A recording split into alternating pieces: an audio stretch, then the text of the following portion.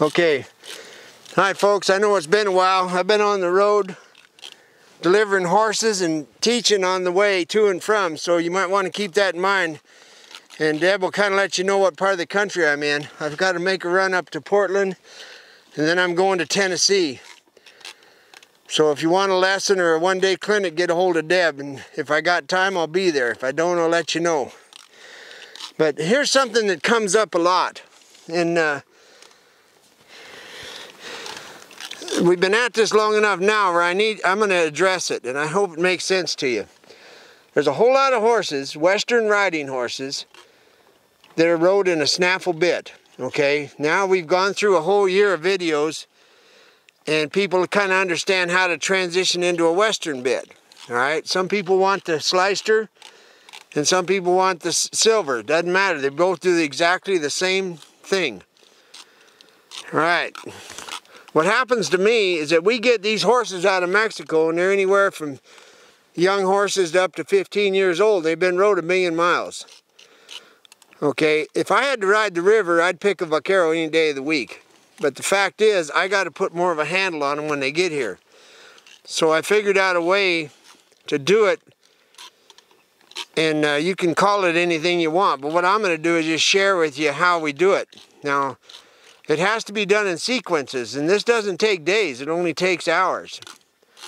And the very first thing, I'm going to use the example of a cowboy that works on a ranch. He gets a string of horses, and in the West, a lot of ranches, we just use a snaffle bit because we just got to keep our feet off the ground. Well, what that means is after 25 cowboys, you got a horse that just rides around the snaffle, okay? The word collection has never been introduced to the horse. So if I want to take a horse, and the reason I'm talking about this is that a couple guys got a hold of us and said, when we get to the corral with the cattle, we got to put our snaffles back on to work the cattle, and we can't do it in our bridles. Well, there's two sides of that story. As one of them is you missed the boat earlier on, but in your defense, you might have hired on and you got some cold-jawed horse. So you go outside and make your circle in a bridle to lighten them up and work on them, and then you got to put the snaffle on when you get back. So there's two things you got to know. The first one is you have to have some level of collection on your horse, or you're not going to get any lateral work done, not with any kind of dignity. So Deb's going to do the collection, which turns into self-carriage, and then she's going to show you some lateral work, and then I'm going to show you some lateral work, and I'll show you how I do it. But the first thing you got to get taken care of is a horse to walk backwards, and you can hear the cricket, which means they've been defending their mouth against that snaffle forever, and now with either our snaffle, or MLS snaffle, or else a bit, when they walk backwards and you hear the cricket, that means they went ahead and said, okay, I can relax my tongue, I don't have to defend my mouth. Two things happen. A, they relax their tongue, and B, they start to get collection on them. So Deb, why don't you go ahead and line up over there and just walk your horse forward, stop it, and back it up. Now I've done horses on the East Coast, warm blood horses that are just as cold-jawed as an anvil.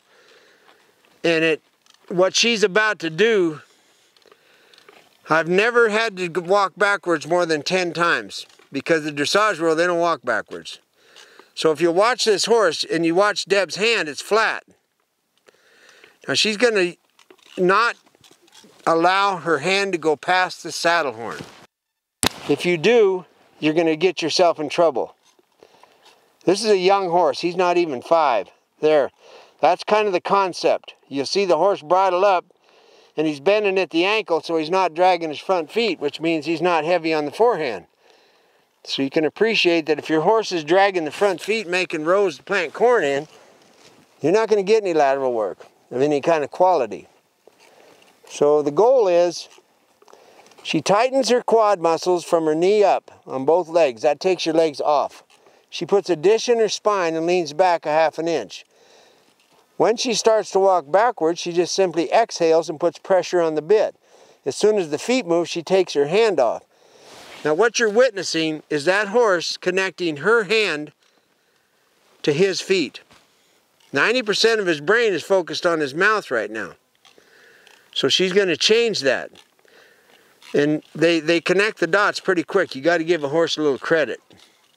Now the best part of training the horse is what she just did. That's when you stop and let him relax. Now as you pick up the rein, everything happens at once. The skeleton, and you exhale and yield. Now if you watch, you're going to see this horse make an intentional step. If you'll also watch, he's all focused on his mouth. So he's mechanically moving backwards.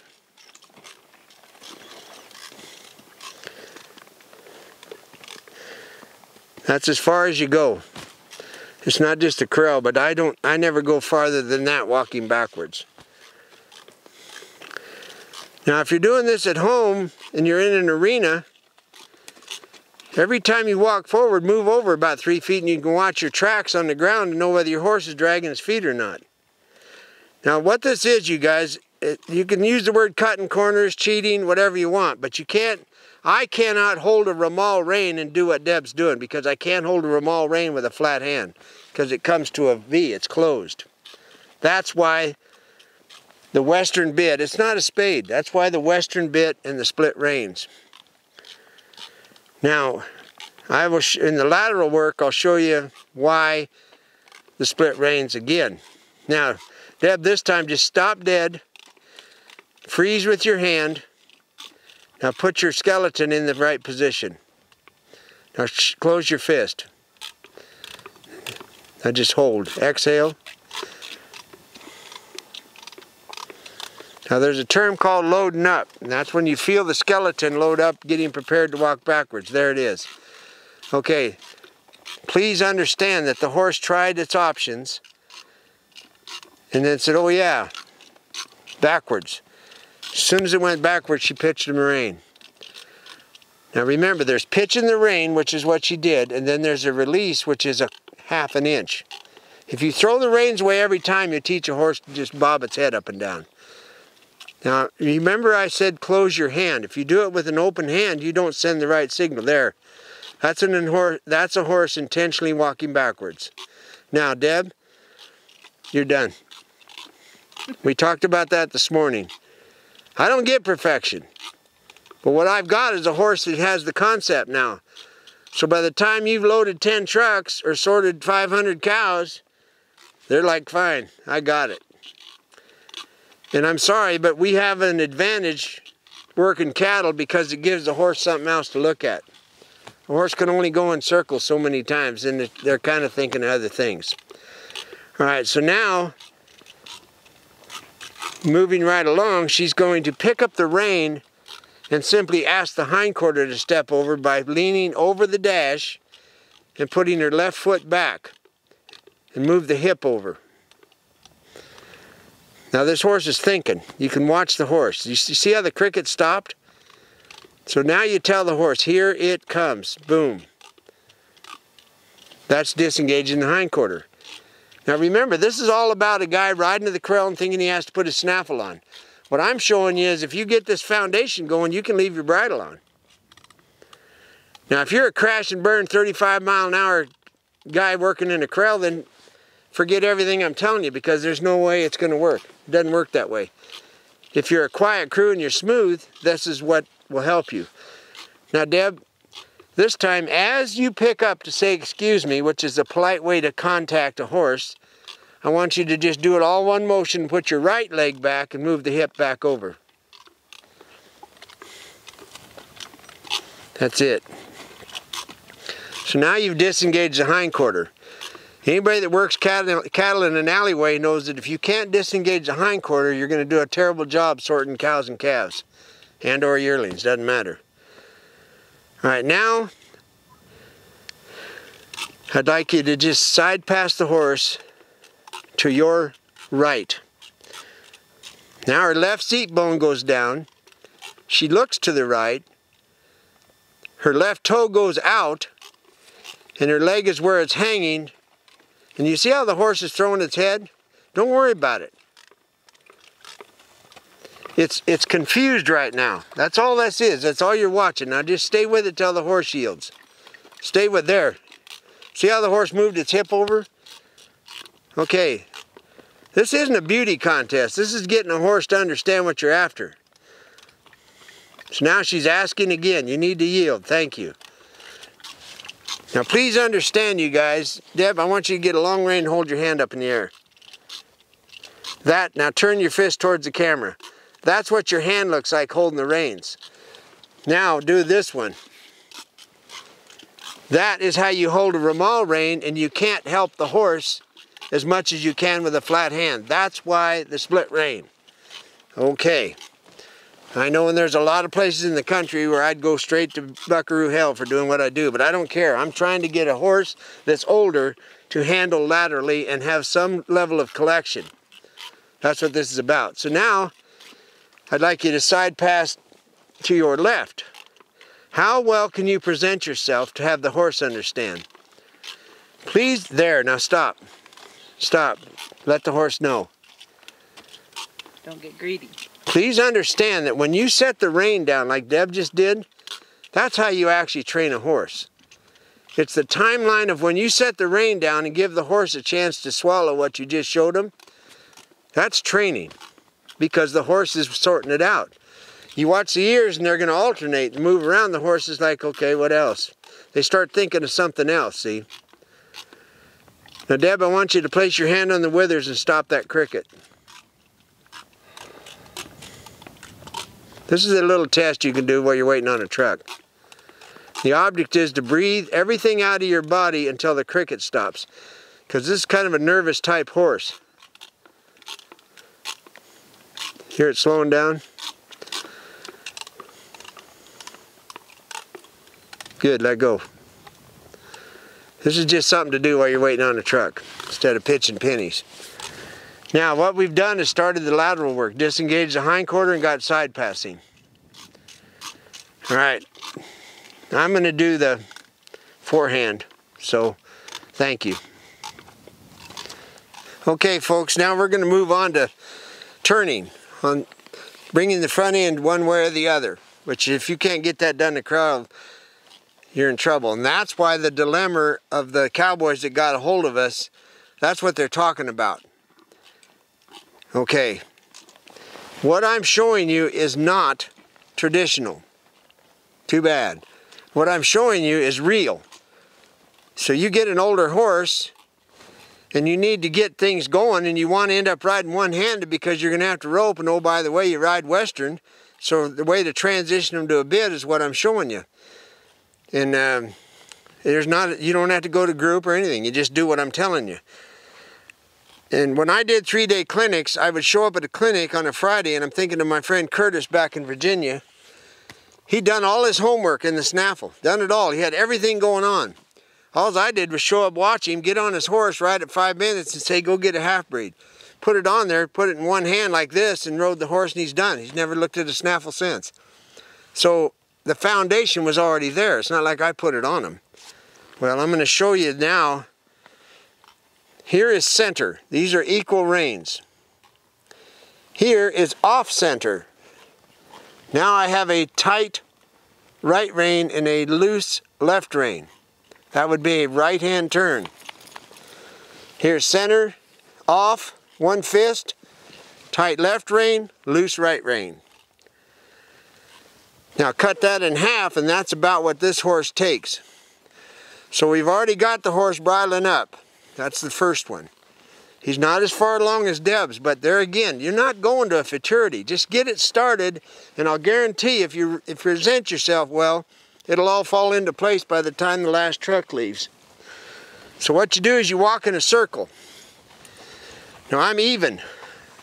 You can take your wrist and bend it like this. Call it neck rein, and I don't care what you call it. The idea is to get the horse to bend its neck. I got my hand low where it belongs, and I'm just simply tucking that left rein. I'm looking to the inside. My left leg is pushing the rib out. My right leg is impulsion to keep the horse moving. I cannot make a left turn unless I can see the eyeball of my horse. Not round, bump, release, bump, release, bump, and pull straight back. Put your leg on and the horse steps over. That's how it starts. Now the part that I need you to know is that when I was going left, I said pull straight back. Because your reins are uneven, the left rein gave the direction already, and when the right rein comes tight, it shifts the weight to the hindquarter. That's how this works. That's how it works. I'm going to go to the right. Now here's the hook. If you hang on this rein and don't give it back and you're a dink, hook the bridle under the tail. There's no point in doing this. So I bump and I release. I bump and I release. You'll learn to walk in a circle off your leg when you get them broke. There's a bend in the neck. That's what I want. Giving it back. Giving it back. Now watch. I'll pull straight back, put my left foot on, and bring the front end over. Okay. If you in your armchair said, oh, he threw his head up, well, I'm not going to can him because of it. I'm just going to keep working him. And what he will do is get really good and smooth when he figures out he doesn't have to fight it. To help a horse make a left-hand turn, if you will open your shoulder, and now watch, this is opening my shoulder. When I do this, it drives my right seat bone down and puts my right leg on and takes my left leg off. So if you take the rein and you've got your math done, and you open this shoulder, grab the saddle horn if it helps you get stable. You bump, you open, and then you put your foot on, pull straight back, and the horse will reach. That's how you bring the front end across. Open the right shoulder, and when you open your shoulder, I say open your shoulder, it'll take your hand and your rein with it. So now you say, excuse me, this rein is shorter. You pull straight back, which puts the outside rein tight, shifts the weight, and the horse goes that way. Now, if you're like me, you'll rerun this video like 75 times. Well, who cares? It's not like you're going anywhere. And there again, I don't care. Tradition is if I'd have owned this horse since the day it was born and I took it all the way to spade. That's tradition. Well, that ain't what happens. I've never been on a ranch where they handed me a string of bridle horses. They hand you a bunch of cold-jawed, hard, tough horses because they're used to go get cattle. You're not paid to train horses. This is how you cut the corner. I don't care what word you use. This is what will help you get your cattle work done so you're not standing there holding the gate all day or got a stick in your hand. And it'll help you stay horseback. And by the way, you're not pulling on your horse's mouth like you're jihon them with a snaffle. That's why I wanted to make this video. Now, for those of you that are not drawing wages on the big outfit, it's the exact same story. If you're a backyard person and you want to ride a Western bit, this is one way to help you transition for older horses. Never, ever in my life would you see any of this video on a colt. Now, if you look around, we're in a different country, and as they say in Sweden, we've had an invasion. We call it invasion, but anyway, there's a couple cows out here that belong to a neighbor, and he's stealing grass. So once again, we've got to go find them and put them back where they come from. And this, for those of you that are curious about this cowboy stuff, this is what's called a trap. Now a trap, when I lived in Montana, we had a beef trap. We put steers in there to hold them until the trucks got there. The trap itself was 2,000 acres, bigger than most people's ranches. So it held several thousand cattle. Anyway, this little corral here is what you'd come into, and then you got an alleyway over there on, and that's where you can either unload a loading chute for a semi, or you can just back a gooseneck up and load out of here. That's the way the corrals are pretty much set up in the West. So for those of you that are curious about the Western deal, this is just about as Western as it gets. Just a note to talk about, if you do ride a snaffle bit on a horse and you're working a colt in the corrals, I watched it for years, and my bride just mentioned it. What happens is people get on a snaffle bit colt and they're trying to outwork a cow, And the cow is making an absolute fool out of him because a human cannot be as quick as a cow is. And if you've got genetics in your horse, you probably should stay out of his way. But if you're sitting there trying to work a cow, what humans tend to do is it's interesting. It's like ducking your head in a parking garage. You're not going to hit anything, but they lean over the front of the saddle and they start to pull like this. Now watch where my feet go. Now they're completely out of position. And if you're pus gutted, you just put 300 pounds on the front end of your horse and you expect him to be handy? You need to get out of their way. You've got to be a centered rider. That's something to think about on a colt. All right, I just want to share with you something about big outfits. One of the biggest gathers I was ever in on, because I'm just who I am, but we were throwing together about 2,000 head of steers. And we had to go probably, I don't know, all day to get back to the corrals. Well, these steers had enough ear on them where they were a little twitchy. And why, I'll never know, but they actually stampeded, just like in the Western movies. So automatically, cowboys, they start thinking down country, where in the hell can I ride to bend them? So that means you're going to leave at an angle and hope that they go that same way. But one of the guys on the crew, he was kind of new, and he automatically took his rope down. He was making a loop, and we're all leaving the country, and he's alongside us making this loop. And the cow boss, he looks over and he says, "What are you doing?" And he says, "Well, hell, we got to bend him." He says, "What are you going to do, rope?" So, you want to hear a story? That was the story. Cowboy humor. He's got his loop.